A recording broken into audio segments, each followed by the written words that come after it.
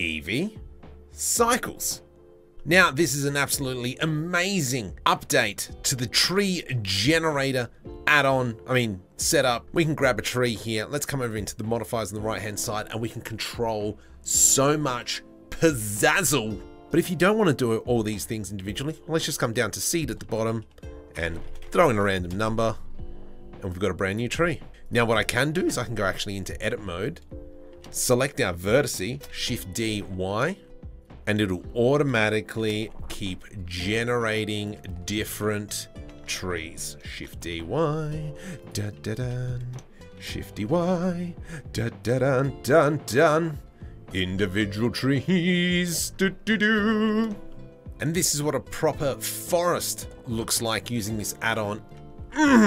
It is just absolutely stunning. Check it out in the link in the description.